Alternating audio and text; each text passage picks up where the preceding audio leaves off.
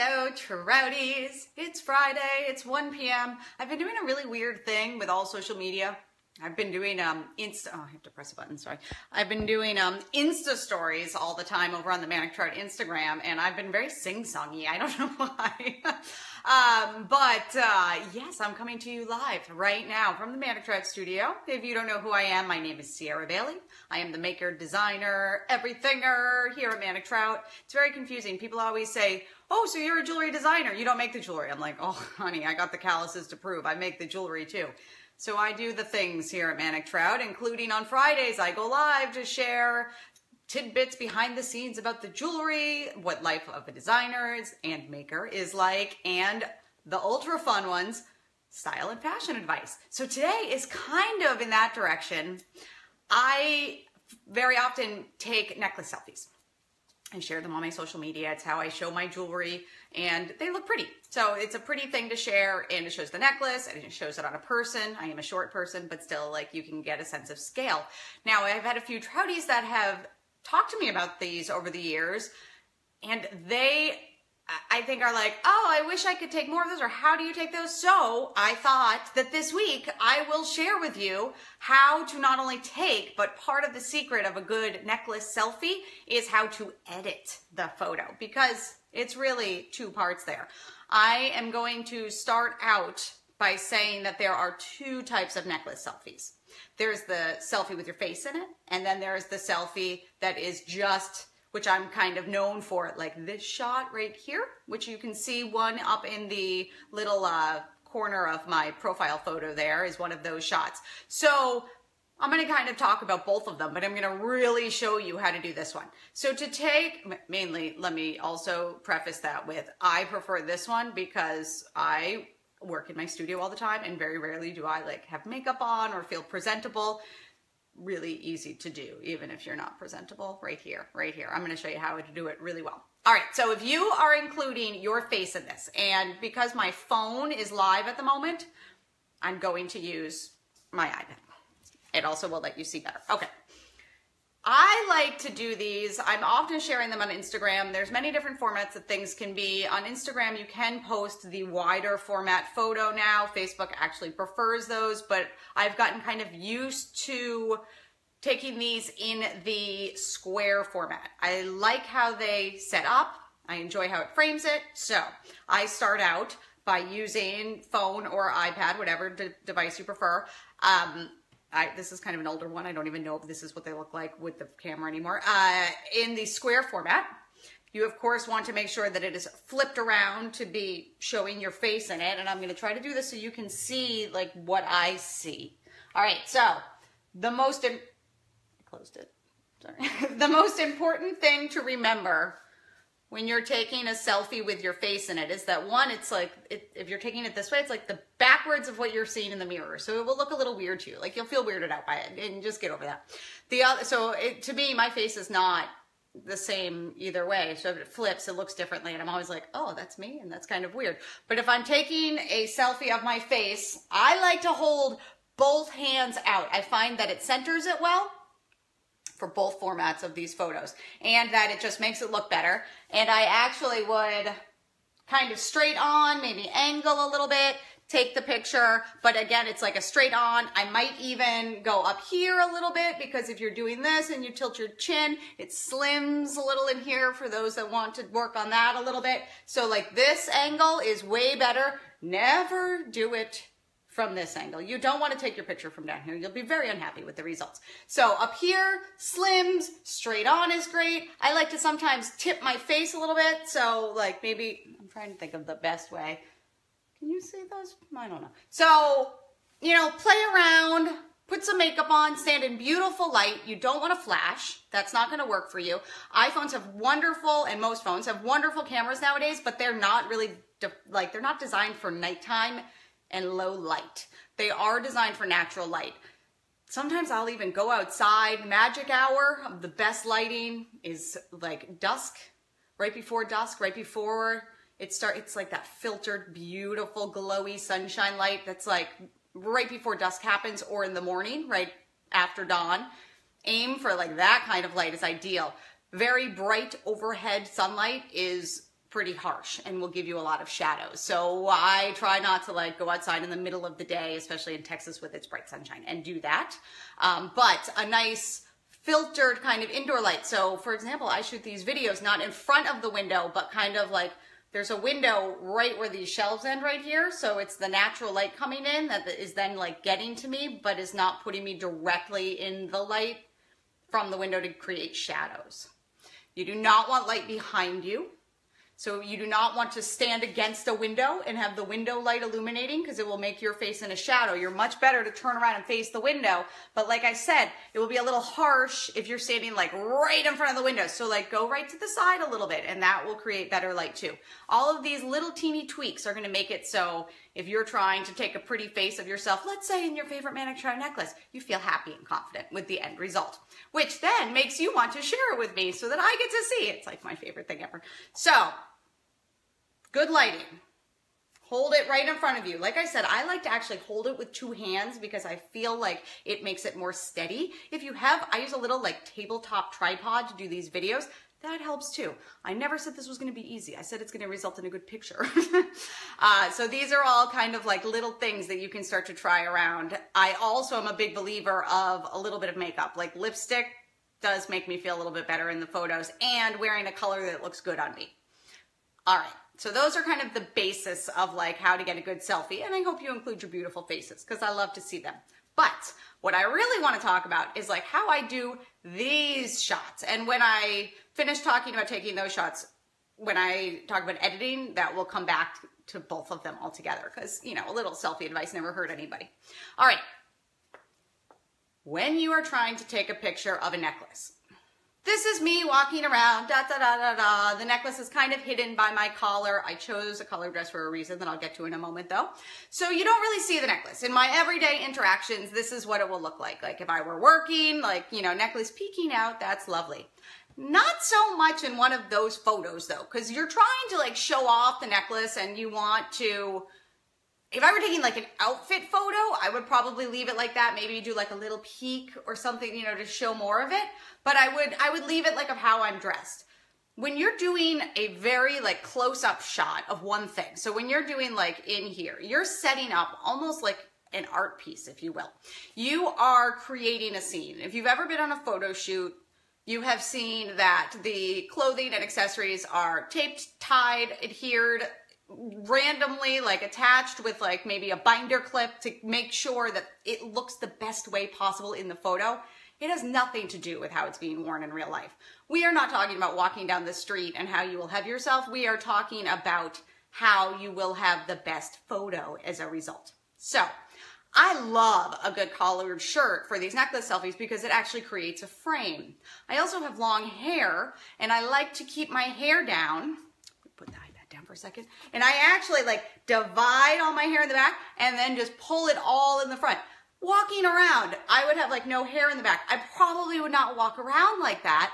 But for these necklace selfies, it's like the abundance and opulence when you're showing an item like jewelry or like a good handbag or shoes. Like you want like opulence. You want it to look as like, you know, like that's luxurious. You're creating a story and you're, you know, setting the scene. So a lot of hair is often better than like no hair. I've also found that the necklace selfies that I take that are the like the most and that I enjoy the most, I have hair in them. I don't have a ponytail because sometimes when you see things behind it, it's a little distracting. I also follow the things that I said in the beginning, like you would with all photo basics. If I make sure I'm in a properly lit area, I don't take these at night, especially, you know, using like a phone. They do wonderful in daylight, so I make sure I'm in good daylight. I do not have harsh shadows from standing in light wrong. I'm, of course, you know, not standing with light coming behind me. It would be facing me.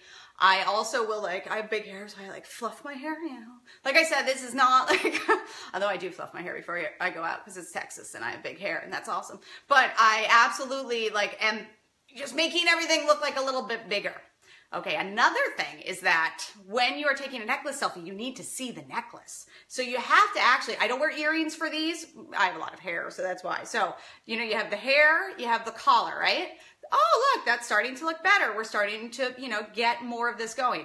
Now, here's a little secret. I alluded to this in a photo earlier. Nobody be shocked. I'm not undressing. But for these photos, I actually like undo a button. And that's why often, like, boom, there's the necklace. If I were walking around, I would not undo the button. And I would not like go to work with it buttoned down to here. But when I'm taking the photo, and in fact, excuse me, because you can actually see more of that right now on video than you would in the photo almost always ends like right here. So you're not even seeing that open. You're just making it so you're creating a frame. So you see how like already we have like the hair, we have the shirt that is, you know, framing the necklace really well. We're in good lighting. I am in this spot. I would like to point out I have a shadow from my chin down. So I would like try to move around so that the shadow is not there. That is caused I'm right underneath an overhead light. So again, this is why I'm saying that daylight, you know, I'm on the video, so we have to sacrifice a little bit here. I'm not taking the most ideal area photo here. But I would want it so there was not a shadow right here on me if possible. So I'd want more light coming this way, not necessarily this way. Now, it's hard, you know, I had these visions of showing you this so that it was actually like you could see the picture, but I think it just creates bad video, so I'm not doing that. But I'm going to show you a very important thing. The angle for which you hold the phone, device, whatever, is very different for the necklace selfie than it is for a regular selfie, because for the most part, you're looking kind of head on at the camera. Maybe you're holding it up. The necklace selfie is never straight on. That does not result in a good photo. The necklace selfie, I'm going to show it to you, and I'm going to take one. So you want it, see how low I'm holding it? It's like right in front. You see that? It's like right in front of the necklace, and it is tilted down. It is not head on, because my chest is tilted. Like your body is made so that, you know, there is an incline there. So it has to match that incline for it to line up well. So, you know, what we've talked about with the lighting, like I said, not ideal, but I'm doing this so you can see it. So the lighting, you line that up.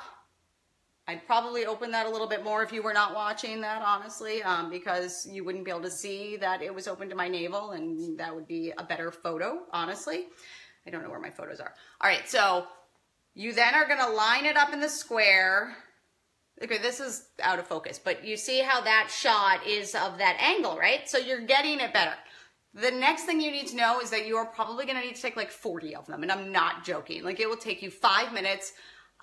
One of my friends in high school said to me, you know what the secret of a great photographer is? And I said, what? And he said, they take a lot of photos. Like, you take a lot of photos. Don't take one and expect it to be done. This one's not even in focus. If you are on, I don't use like the Androids, but on the iPhone, while you have your window open to take the photo, if you have it all set up and it's pointed at you, and let's say you want to focus in on, like this has the little quatrefoil, or if there was an animal, I actually click on the animal so that it focuses on that and is not, you know, fuzzy on it, or I like click on the jewelry to make sure that the focal point is zooming in. The phones don't really have macro, but you are like forcing the focal point to be like right on that piece of jewelry, because sometimes on metals it would get focused. It would like not be able to focus on that a little bit.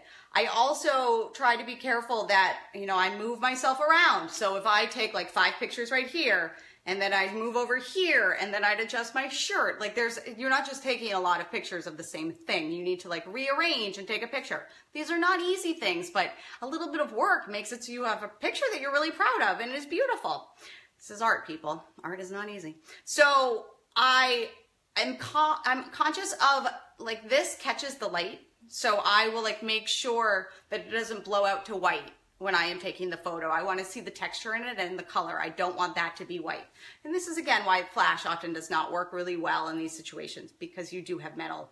Jewelry it's its own beast of taking photos. I do all of my own product photography in-house, and it has been, you know, it's taken me a long time to get to the point that I do it well. But yes, you are focusing on that. You are setting up your thing. You don't want to talk while doing it. You know what else I do?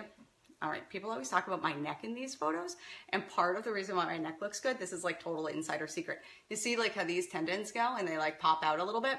When you look at photos of like, let's say like Tiffany or Harry Winston or something, like the models, like these are like kind of engaged. Like you want it like helps, I think it helps smooth things. So I will like do that, not that much, but I will like play around with how that pops a little bit because I think it creates a better photo and I think it creates more visual interest.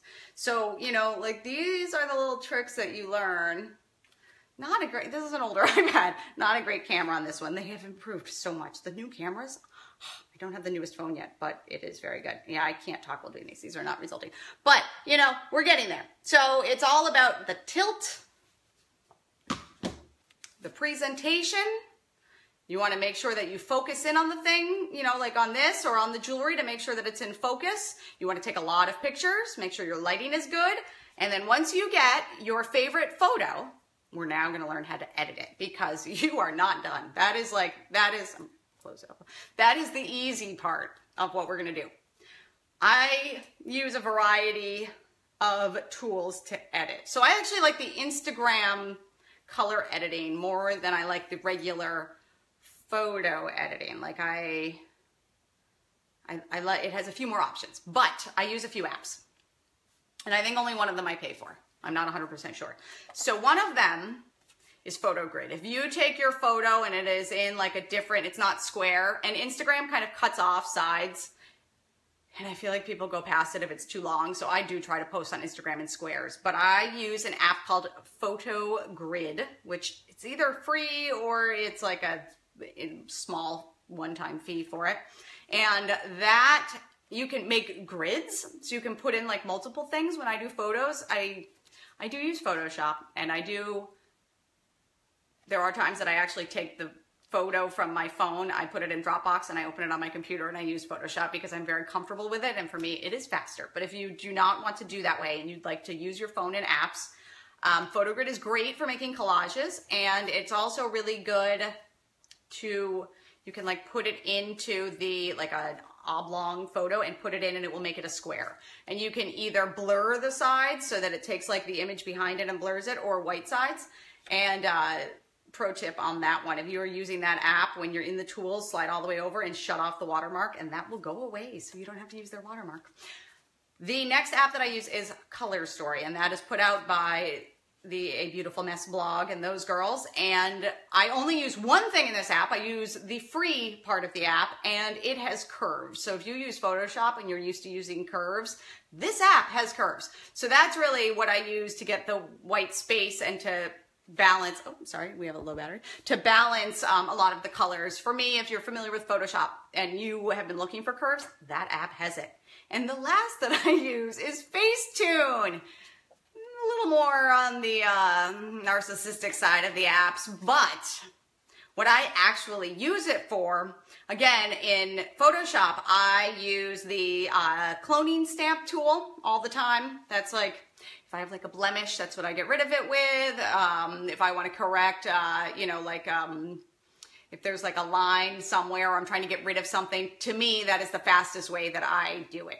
And the Facetune has a patch tool that works pretty similarly. So, you know, if there's like a blemish, it easily gets rid of it. I also actually, when I'm working with it, when I'm working with a photo that has a white background, you can use that app to, there's like a whitener and a smoother. And so sometimes using that really quickly helps me get, if you take a white background photo and it's gray, like in the corners, you can use that app to fix it really quickly. You do have to pay for that one, but it's pretty inexpensive and I use it all the time. It's also like, has the things that you can do like plastic surgery on yourself and like get rid of lines and stuff like that. So FYI, if you like to use those. All right, so I do those few tweaks, like I'm cleaning up spots. Sometimes you didn't realize you have like a dark fleck on yourself or something, that will get rid of things like that, or lint on your shirt. You know, I clean up the photo with either the apps or Photoshop. I adjust the curves. Then if I'm in Photoshop, I further go in and start playing around with all the different things. But if I am using the Instagram app, I actually don't know if I have that. Can you get that on iPad? What I usually do is I increase the brightness a little bit. I increase the contrast a little bit because I'm trying to make the colors pop. You want it to be like a beautiful saturated photo. To me, those are the prettiest. And then I will adjust the saturation a little bit, but be careful. You don't want to go too far. It also, if you have, if your saturation is like, if it's like too much in the other direction, you can take it down. And by a little bit, I mean, I will do this by very small increments. I am increasing and decreasing, and you just play around. You get more comfortable with it. Those are the ones that I mainly use. Sometimes I will do the colors on the midtones and the shadows so that you will, like the whole thing will be kind of tinted with like a purple or something. Sometimes that works really well too if you're using the Instagram app. And I enjoy working with that app. I think they do you can do a lot of really great things just with their own controls in there of the photos and the editing. But, you know, you need to have a really good picture to start. You have to have correct lighting so the photo's not grainy. You need to have it shot and framed, which you can adjust a little bit once you've taken the photo, but you need to have like your canvas set up. You need to have everything where you want it to be and to be a visually interesting photo to start. Lighting, visually interesting. You then need to make sure that everything is in focus, you know, so it's a well-taken photo. Again, these phones these days do all of this. And then after that, it's about just, you know, the details. You're cleaning it up. You're adjusting the colors a little bit. You're making those colors pop. And that is how you get a beautiful necklace selfie photo. I would like to add that I would really enjoy if you guys go out and get all inspired, which would be awesome, and take necklace selfies, share them in the comments of this video. How fun would that be? And then we can see your necklace selfies and how you've been. And if you start, these videos stay up, and I am alerted when the comments come on, and I love to keep the conversation going. So if you are trying to take a necklace selfie and you're like, something is not working, write it out there.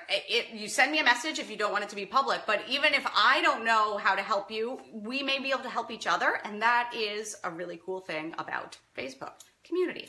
So please share those necklace selfies that I know you're pumped to go take now, and I want to see them, and I hope that this taught you something. I hope that this was an interesting thing for you to learn. If you liked this format today, let me know, because I'm always curious of what you do and do not like of the videos. I would love to teach you more things too, because I've picked up some knowledge here and there, and I would love to share it with you.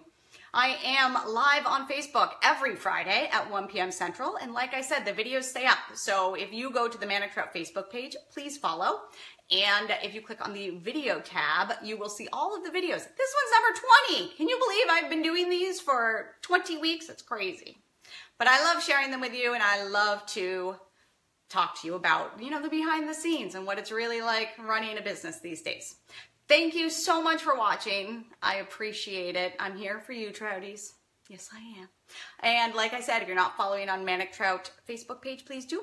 I'm also on Instagram, where you can see my fun Insta stories. And of course, all of my jewelry is available at manictrout.com. I will see you here next Friday, I hope. Have a wonderful week, Trouties. Bye.